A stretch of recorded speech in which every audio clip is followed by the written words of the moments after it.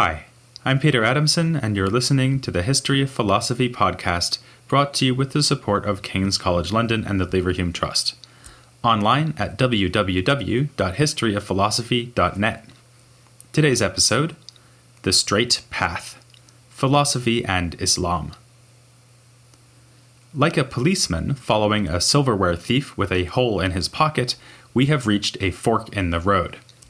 The last episodes have brought us to the end of antiquity and to three traditions that were, at least at first, largely independent of one another. First, there is Byzantine philosophy, which we left with Maximus Confessor. Greek speakers in the Eastern Empire did not get a memo from some headquarters telling them that antiquity was over and that they had to stop philosophizing. To the contrary, scholars in the medieval Byzantine period simply carried on what had been business as usual in late antiquity. They commented on Aristotle. They applied the tools of Hellenic thought to expound Christian doctrine. They copied out manuscripts in Greek, which is why so much ancient philosophy survives today in its original language. Meanwhile, in most of the former Western Empire, Latin became the sole language of philosophy, and knowledge of Greek became rare. As a result, the figures we looked at most recently, Augustine, the Latin Platonists, and Boethius, were indispensable sources in this part of the world. Most of Aristotle, and nearly all of Plato, were inaccessible in Latin for several centuries. We will reach these Byzantine and Latin traditions in due course, but first I'm going to take us down a third road, one that you need to travel from right to left: philosophy in Arabic. It unfolded in the lands dominated by a new faith that called itself the Straight Path, Islam. We have already tiptoed up to the beginning of this road too. I mentioned the Muslim conquests when talking about Maximus Confessor and alluded to developments in Syria in the episode about Christian asceticism. The Syriac language is about to make a brief but important appearance in our story. So far, though, we haven't looked at a single thinker who wrote in or even spoke Arabic. That's about to change as we embark on a lengthy examination of philosophy in the Islamic world. This will, of course, mean talking about philosophers who were Muslims, and about the impact of Islam itself on philosophy. But it will also mean looking at Christian and Jewish thinkers who lived in Muslim lands. Christians played a major role in the early development of philosophy in Arabic. They served as translators, and some of the leading early exegetes of Aristotle in Arabic were Christians. Meanwhile, Jewish philosophy, between the 9th and 13th centuries, took place almost entirely within the territories dominated by Islam. Nowadays, scholarship on philosophy written in the Islamic world generally deals with these two faith traditions separately, but a more revealing approach is to look at the whole history of philosophy in the Islamic world in chronological order. This will allow us to situate Jewish philosophy in its immediate context, a context that, as often as not, was determined by developments in Islamic intellectual history. For instance, we'll soon be discussing early developments in Islamic theology, which will provide us with the necessary background for understanding the great early Jewish philosopher Saadia Gaon. An even more prominent example is Maimonides. He was one of the two greatest exponents of philosophy in the Iberian Peninsula, or Andalusia, in the 12th century. The other was a Muslim, Averroes. Thus, the coming episodes are about philosophy as it developed in the lands under Muslim political dominion, but I won't only be covering Muslim philosophers.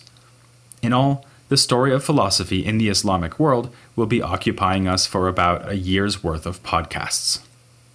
Before we begin, though, let me explain why I'm following this strand first, rather than the Greek Byzantine or Latin medieval traditions. For one thing, we need to cover philosophy in Arabic before looking at philosophy in Latin. A shift in medieval Latin philosophy began in the 12th century as a result of ideas flowing from the Islamic world. Muslims like Avicenna and Averroes, and Jews like Maimonides exerted great influence on Christians like Albert the Great and Thomas Aquinas. The Greek Byzantine tradition, meanwhile, is a bit more autonomous. My plan is to make it the last thread of our medieval tapestry, so that it will be fresh in our minds as useful background for the Renaissance.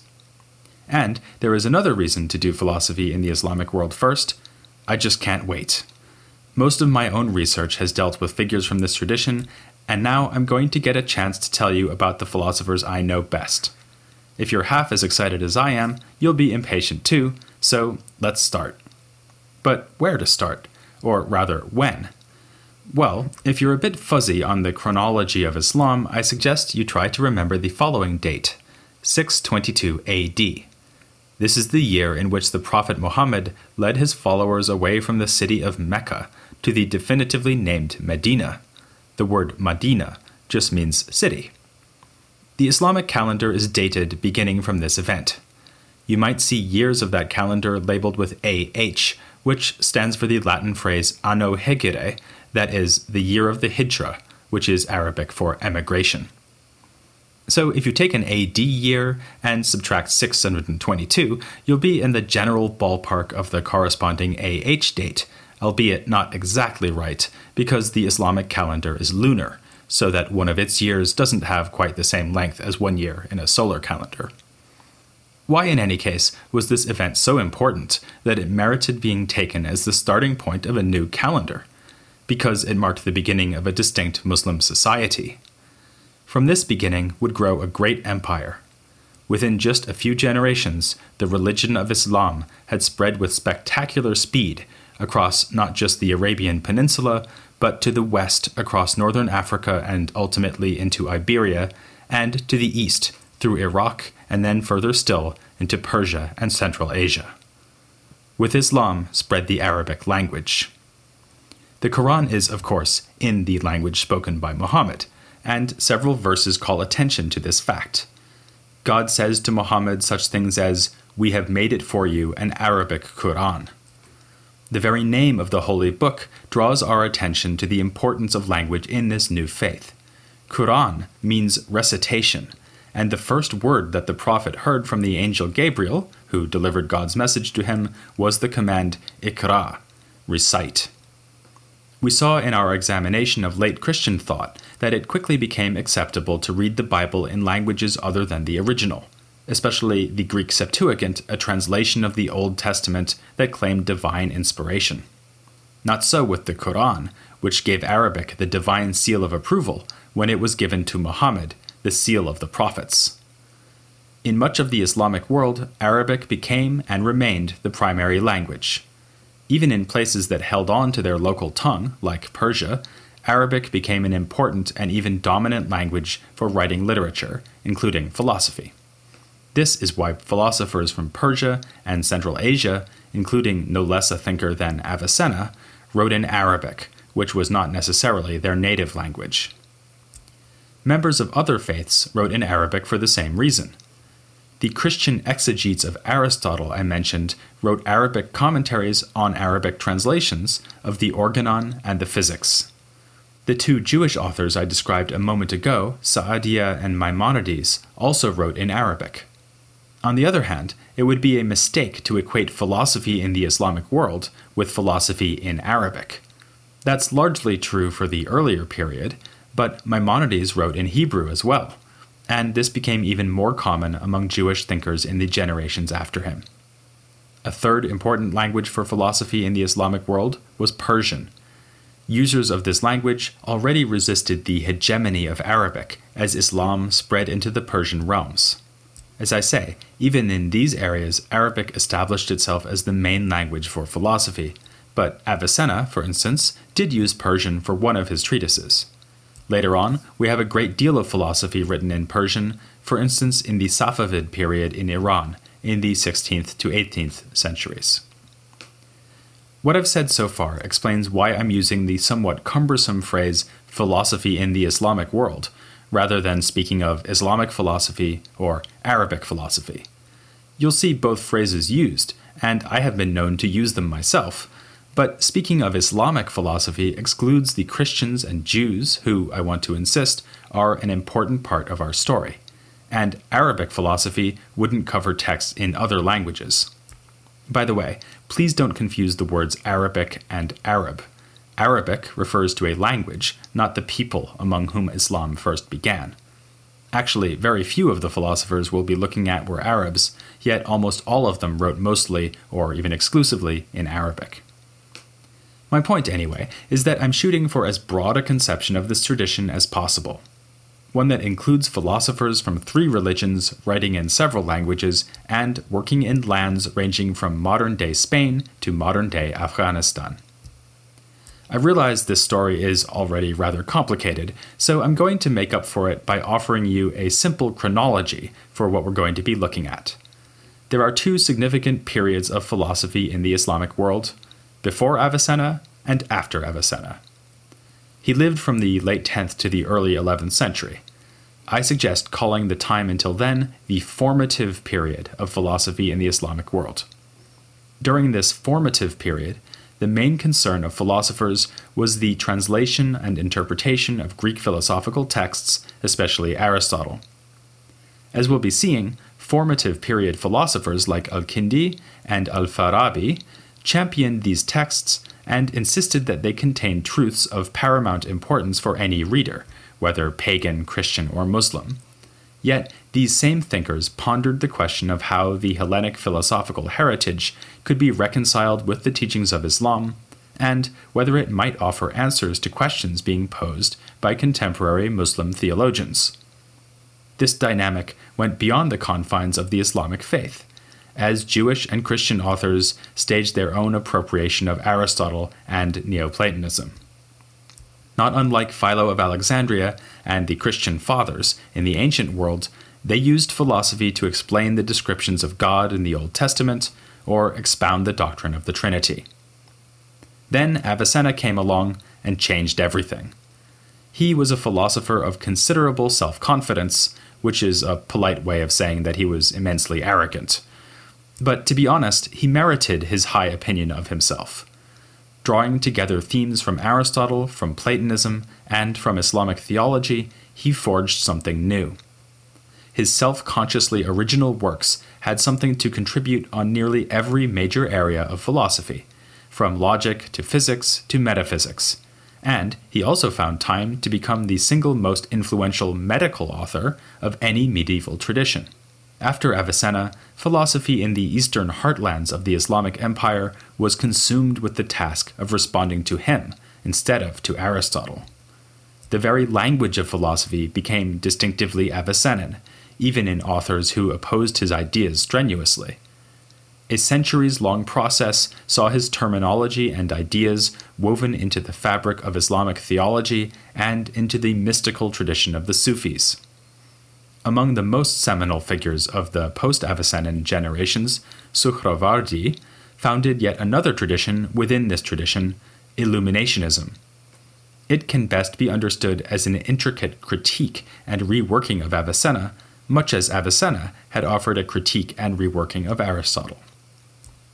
But in the 11th century, news traveled slow, and texts often failed to travel at all. That is one reason we see a mostly autonomous tradition arising on the far western fringe of the Islamic Empire in Andalusia. If you take Jewish and Muslim philosophy together, as I am going to do, then you notice that a big chunk of philosophy's history in the Islamic world happened in the 11th to 12th centuries on the Iberian Peninsula. This time and place featured not only the aforementioned philosophical giants, the Jew Maimonides and the Muslim Averroes, but numerous other figures from both religions. This was, in fact, the high point for philosophical activity by Jews in the Islamic world. Andalusian philosophy was influenced by Avicenna, but much less so than philosophy in the East. Here, it was still possible for thinkers of both faiths to adopt broadly Aristotelian or Neoplatonic systems of thought, and even to complain that this confounded Avicenna was ruining everything, and that right-minded philosophers should return to Aristotle. That pretty much sums up the attitude of Averroes. Meanwhile, the greatest mind in the history of philosophical Sufism, which became such a force in the Eastern Islamic world, was Ibn Arabi, and he too hailed from Andalusia. To take account of all this, once we get past Avicenna, I'm going to devote a series of episodes to Andalusian philosophy, before returning to the Eastern tradition and following it all the way to the time we think of as early modernity. Ultimately, we will see the Islamic world fractured into three great empires: the Ottomans, the Safavids in Persia, and the Mughal Empire in India. All three empires offered something to the history of philosophy, though I should warn you that when we reach that late period, we will be entering territory that has barely been touched by modern scholarship. So, that's a historical sketch of the journey ahead, a formative period of engagement with both Greek philosophy and Islamic theology, a decisive intervention by Avicenna, the greatest philosopher of the Islamic world, and then another forking path, leading on the one hand west to Muslim Spain and the continued use of Hellenic materials, on the other hand east, with Avicenna having become the new king of the road. As for the philosophical issues that will be occupying our attention during this voyage, some of them have to do with where we have already been. For instance, both Muslim and Jewish philosophers will have a great deal to say about whether or not the universe is eternal. Not only will they remind us of the late ancient dispute between John Philoponus and upholders of eternity like Aristotle and Proclus, they will actually be drawing directly on these very arguments, since Philoponus's anti-eternity polemic was available to read in Arabic. Appropriately enough, therefore, the eternity debate didn't really stop after late antiquity, but went on and on. An equally long-running issue was the problem of how to understand Aristotle's remarks on the human intellect in the third book of his work, On the Soul. This is a particularly prominent case of the continuity of the Greek and Arabic traditions of commentary on Aristotle. But, of course, philosophy in the Islamic world wouldn't deserve a year's worth of podcasts if it offered nothing but rehashed debates and puzzles from the ancient world. One of the reasons this new tradition is going to be so, new, creative in both its uses of and departures from the Greek inheritance, is the religion of Islam itself. We've already seen how paganism and Christianity in late antiquity, as well as Judaism in the case of Philo of Alexandria, were powerful spurs to philosophical innovation. We'll now see that the same is true of Islam. To start thinking about why, we can do no better than to begin with the Shahada, or Muslim profession of faith: there is no God but God, and Muhammad is his prophet. In the first half of that sentence, we have the core Muslim theological commitment to monotheism. Tawheed, the Arabic word for oneness, is at the core of both the Islamic faith and of Islamic philosophy. The Prophet Muhammad clearly taught the centrality of Tawheed, not only with his words, but also with his actions, as when he entered the holy shrine of the Kaaba in his home city of Mecca and emptied it of the pagan idols that stood there. Monotheism gave Muslims something in common with members of other faiths, notably Christians and Jews, but also Zoroastrians, who were still numerous in the lands that fell under the sway of this new faith. Yet God's oneness could also be the basis for interreligious dispute. In particular, from a Muslim point of view, the Christians' admirable acceptance of that oneness was rather undermined when they went on to insist that God is also a trinity. Accordingly, we're going to see Muslim philosophers using the tools of their trade to attack the Trinitarian doctrine. But we're also going to find Christians writing in Arabic to respond to these attacks and also to defend their own particular conception of the Trinity against rival Christian views. It's not only the tradition of debate over the Trinity that continues from late antiquity, but also the emphasis on the oneness of God. When Greek sources came to be translated into Arabic, Muslim readers immediately detected resonances between the Muslim doctrine of Tawheed and certain Hellenic ideas. In particular, it looked tempting to find agreement with Plotinus and other Neoplatonists, who likewise taught that the first cause of all things was a transcendent one. More potentially problematic for both interfaith agreement and the appropriation of the philosophical tradition was the second half of the Shahada, and Muhammad is his prophet. Muslims recognize Jesus and the prophets of the Hebrew Bible as genuine messengers from God, albeit that they of course denied the Christian claim that Jesus was the incarnation of God. But Christians and Jews were, naturally enough, not going to return the favor and admit that Muhammad was the final prophet that God would send to mankind. The Quran itself identifies Christians and Jews, among other groups, as peoples of the book, communities favored by God with a revelation. But the Quran itself was a book whose status as revelation was accepted by Muslims alone. As for philosophy, there soon arose the difficulty of how, and indeed whether, prophecy could be explained within rational theories of knowledge. What was the mechanism by which Muhammad and the other prophets had come to possess a wisdom beyond other humans? Did this wisdom go beyond any understanding that can be achieved through human resources? How do prophecy, and knowledge more generally, serve to legitimize the political power wielded by leaders like Muhammad? And, not to put too fine a point on it, but once God has sent numerous messengers with divinely revealed books to bring us to the truth, do we really need Aristotle and Plotinus too? Actually, Muslim belief provoked philosophical reflection even before the Greek philosophers were transmitted into Arabic. We can see this by looking at the earliest representatives of the tradition known as ilm al-kalam.